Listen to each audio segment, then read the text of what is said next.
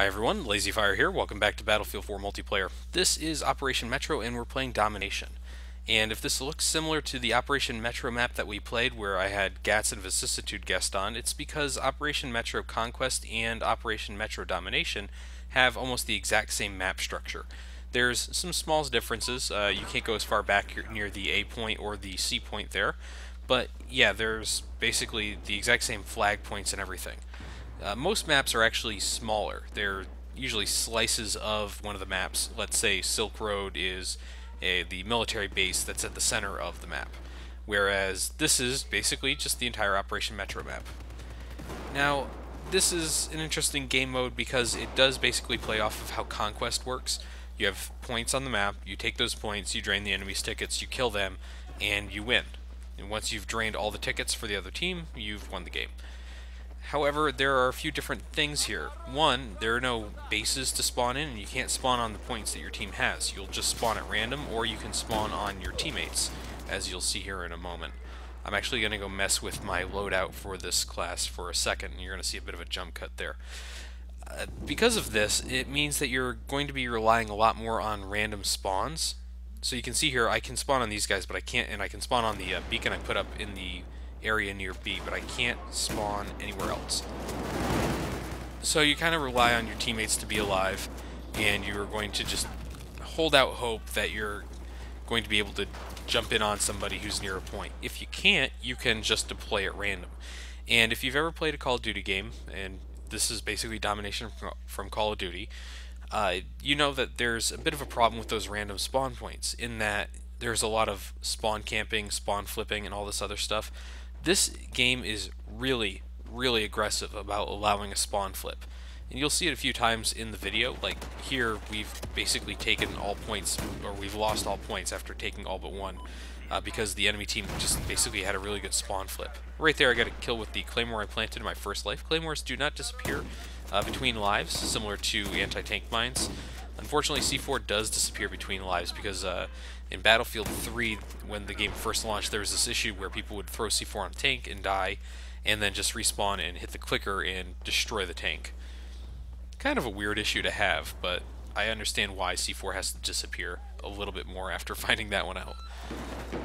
So here we go, planting a Claymore. If you plant a Claymore, it makes the other Claymore you have on the map disappear, but because mine's gone, not a big deal. Anyways, the fights in Domination are a bit more intense than you get on Conquest. It's a much more focused game mode. In a map like Metro, you're already going to have these pretty close firefights, so it's not really vitally important they make the map smaller. I do feel like Metro Conquest and Metro Domination are different enough game modes, though, because, well, to be fair, Metro and Domination does seem like it's a bit faster, a bit more streamlined, and that's partially because Domination is 32 players versus the 64 that you can fit on Conquest Metro. That's just far too many people, and I'm glad that there is some sort of balance towards that end. But we don't even have 32 people in here. There are, I think, 18 at the maximum. Just going to town with this shotgun, no big deal. Actually, the shotgun, the 870 I'm using, is just absolutely fantastic for this map. Pump-action shotguns in this game are pretty powerful. Here I'm trying to beg this guy to drop some ammo for me because I almost ran out in that firefight over there. But yeah, the pump actions are pretty great, especially for this map. I have a full choke on this 870, so I'm able to aim down sights and hit some pretty decent targets. You'll see that later on. You'll also see me hip-fire some of these guys. This is the mode where, and this is a map where you get a lot of very obvious hit detection issues. So you'll have moments where you're just firing on somebody who's straight ahead of you and he's not moving and he just shrugs off all the shells or all the pellets. And you kind of wonder what's happening there. But that's mostly because of the issues with the hit detection in this game as it exists. Now, since the last video I did and this video, they actually announced a CTE. It's a test environment that they can have people join. And they're apparently have made some changes to the netcode and the way networking works in the game, so that hit detection is apparently much better. So we'll see how that goes in a few months and how that all works when they put it into the game proper. And so this is kind of how Metro works. People are going to be flipping around, going to point. You can't spawn on the points you have, so you have to kind of rely on random numbers to put you near the points you want to be at. God, I love the shotgun. Uh, to be fair, I can't really get shotguns to work for me on every map. Right there, that I should have hit at least a couple pellets on that guy. But when you can get a shotgun to work on a map like this or Operation Locker, it just feels good. Being able to just drop somebody with that thing in a couple shots. Now, I changed a bit more about this shotgun here. I put on a laser sight. This will decrease my hip fire spread, which should help things, but I keep turning the laser off because I'm an idiot. I don't want to be detected if you have a laser on your gun, which I never ever use. You'll actually be able to, the enemy will actually be able to see that coming, so they will generally know where you are or if you're going to be nearby. So it's a good idea to turn that off when you're trying to sneak up on people. Yeah, right there, 51-point kill assist from the incendiary grenade. Look at that! Look at that hit! That's amazing.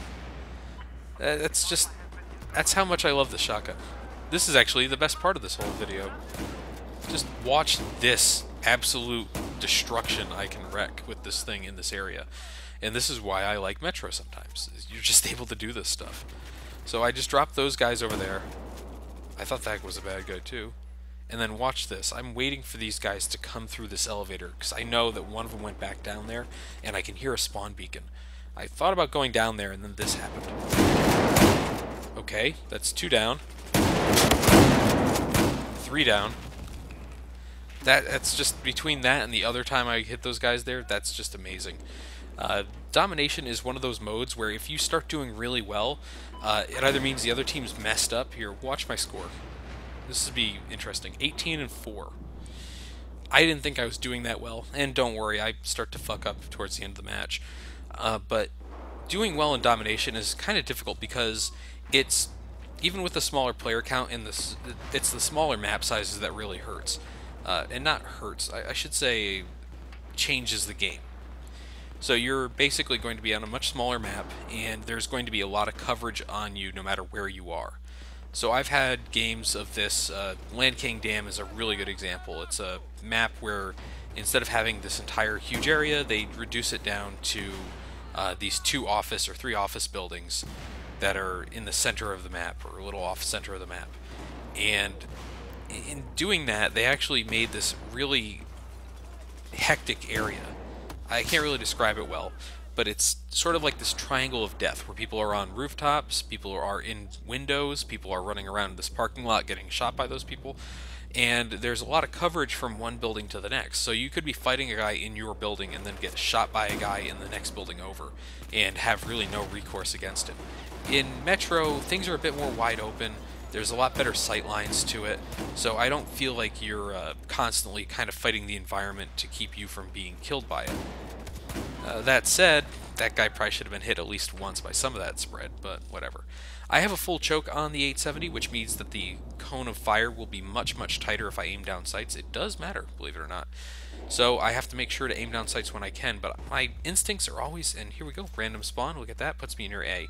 Now, watch how this goes. They're here too. The spawn algorithm in Battlefield 4 is a lot better than the spawn algorithm that governs the Call of Duty games, because spawns in Call of Duty games, if you've not played those, are not really great all the time.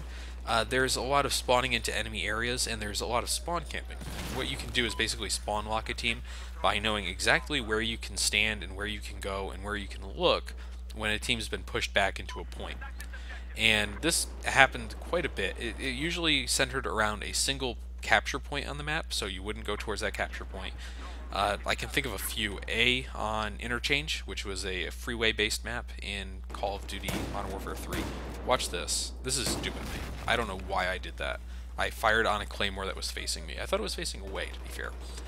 Anyways, that map was actually pretty famous for it. It would really end up being, if you took A on Interchange, kind of your death sentence, because it was too far away from the other points to really do anything, and a competent team could trap you in there so easily and so fast. That was a pretty good distance kill with the 870 there.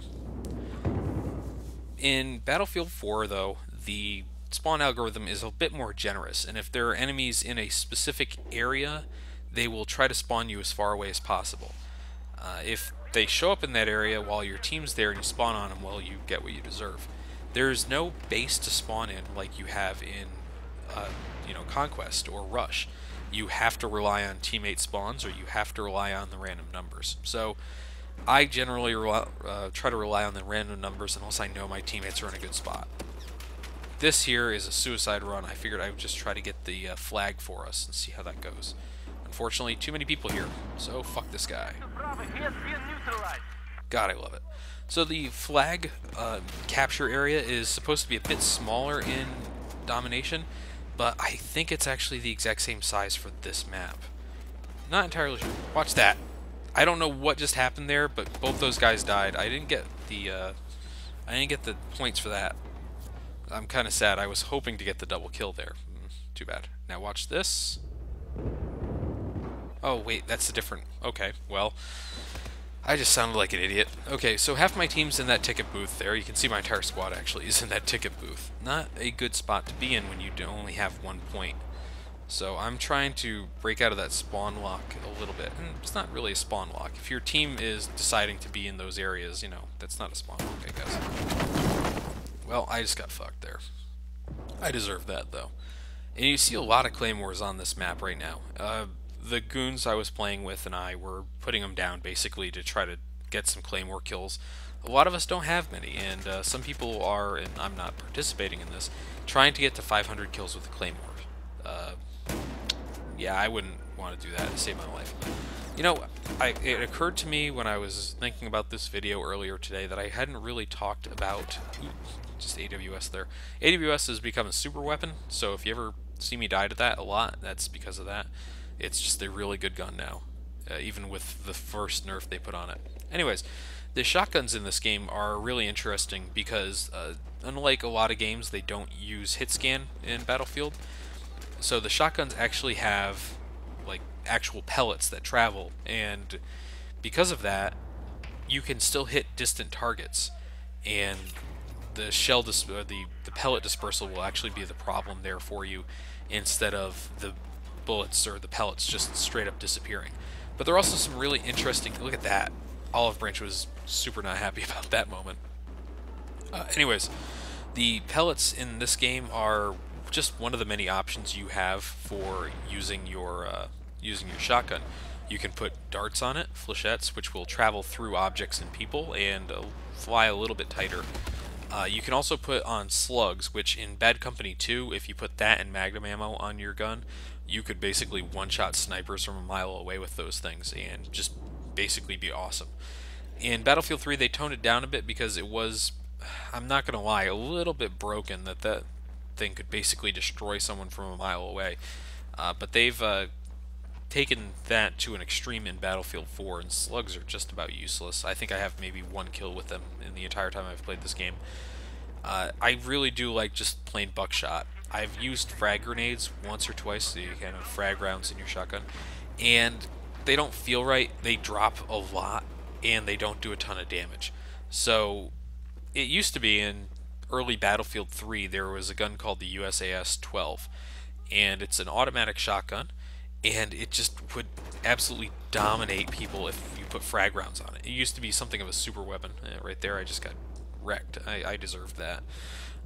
But yeah, it used to be something of a super weapon. They nerfed it to all hell, and in Battlefield 4, I don't know if it's a joke or not, it's a battle pickup that you can pick up on maps like this one with frag rounds and a sight on it. It was actually really powerful for a lot of people who can use it well, but with the limited ammo it has, it's not really worth your time. There are automatic shotguns. I'm using a 870, which is a pump-action shotgun. There are also semi-auto shotguns. I usually use a Saiga, actually, which is actually pretty good. It's the pump-action shotguns generally do a bit more damage. The trade-off is, of course, you can't put as many rounds downrange as somebody with an automatic or semi-automatic shotgun. And most of the pump shotguns are actually not magazine-fed, but rather fed from a tube underneath the shotgun. So well, that's basically why you have to pump action it. But because of that, they are also generally smaller ammo capacity. The smallest ammo capacity, I think, still belongs to the M1014 or whatever it is. It's basically your semi-auto shotgun that everyone uses. That is not the Saiga. It's a pretty decent gun. It just has, I think, 4 rounds or 5 rounds with one in the chamber or something like that. Um, Not really ideal. You'll be able to kill some things with it, but it's still better to go with the 870 just because the time to fire on it is actually pretty low.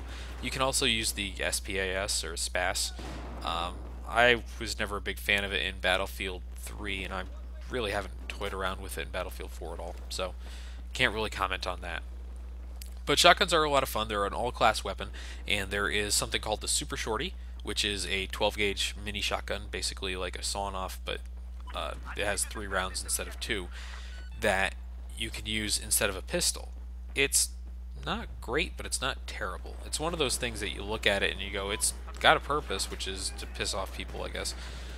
But, you know, why would I use it when I can use something that works a little bit better? So a lot of people kind of ignore it or use it on maps like this one where they're going to be in close a lot of the time. You could actually have an all shotgun build if you really wanted to. Not that I would suggest it. And of course I'm using the Recon class. Now Redentorov actually mentioned something about the Recon class earlier in the thread, after I said I was going to post this video, I should say. And it was that Recon is an actual pretty good class if you happen to use a shotgun and C4 and wizard balls. And I mentioned this in the intro to the Battlefield multiplayer video I did. Just looking for some people here. I heard a spawn beacon. Don't know why I was doing that though.